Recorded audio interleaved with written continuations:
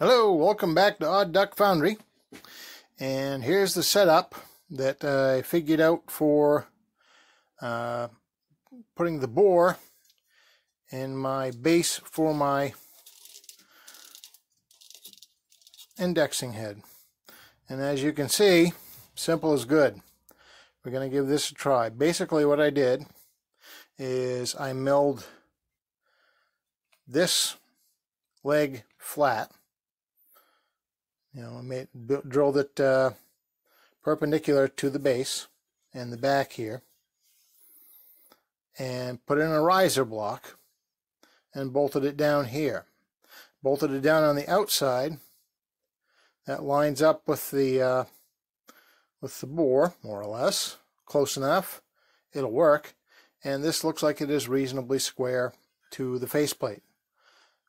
And this big horrible mess right here is a counterweight to help balance this rather off-center mass I've got going here. And it's not too bad.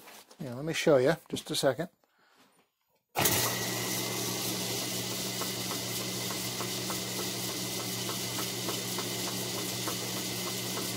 shaking back and forth just a little bit, but not too bad. So I've got it, I think, about as balanced as I'm going to.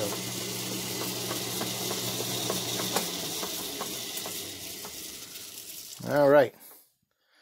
Next, drilling this out. All right, here we are going to be center drilling. A little bit of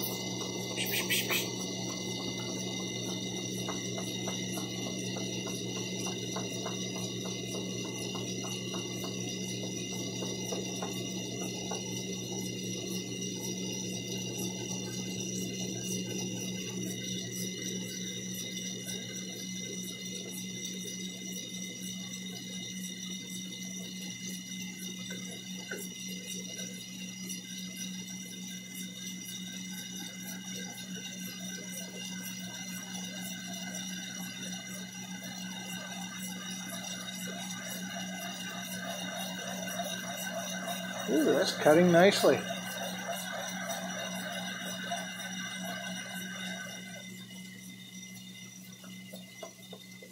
All right, center drill.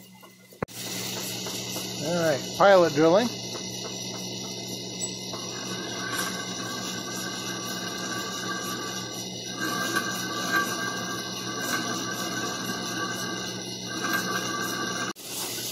Okay, we've gone straight on to the drilling portion of the major diameter of this thing and ran into a bit of a nasty surprise.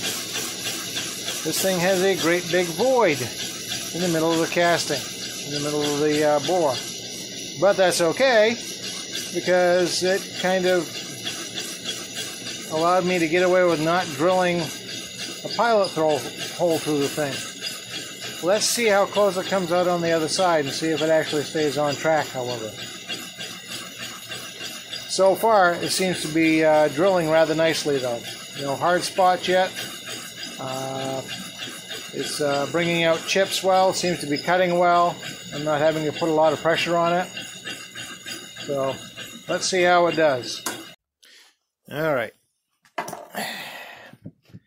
Well, it's drilled. As you can see, there is a hole.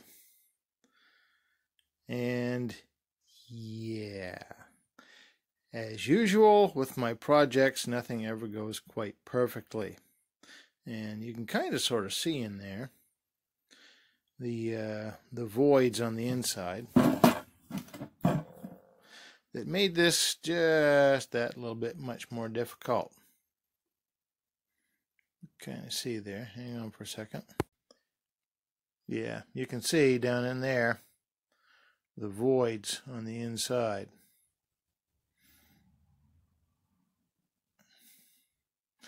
Made drilling it not as accurate as I had hoped, due to the fact that I could not drill a pilot hole all the way through. I broke into that void and guess what? Snapped my pilot drill that I was using right off. So I had to just drill it all the way through and hope for the best. Now, it more or less worked. because it is